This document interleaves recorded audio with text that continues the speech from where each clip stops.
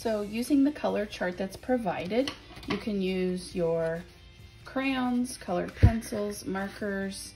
You can even use your watercolor pencils.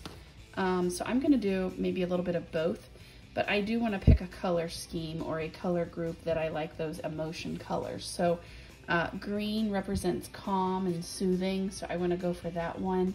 Blue is credible, reliable, professional, trustworthy, strength.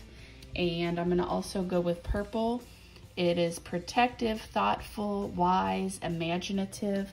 So these are also the cool colors. So I'm gonna pick colors that I want to show with my words. So you can pick up to 5 colors in yours and just use the color chart with emotions so that you can pick those before you begin, and then you can start adding color.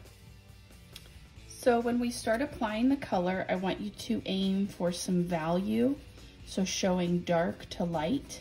So what I did is took this little line that I created and I did dark at the top and I got lighter as I went to the bottom of that space.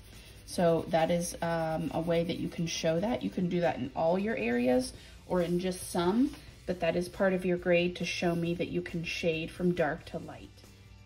So here's the in progress of the color. I'm still working on it, but you can see I'm doing dark to light in the center of this one, dark to light to that center. These were all dark on the top and then light toward the bottom of that shape. So you can do that any way you'd like. Another thing you want to think about as you're working is moving that color around to make it cohesive and unified. So I have mostly blue and purple down here. I'm going to add some green into this space and maybe here to kind of start moving the green around with it. So here is my completed colored piece.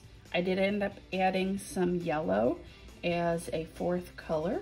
So once you are finished, you're going to take a photo and upload it to the media album for the finished mantra artwork.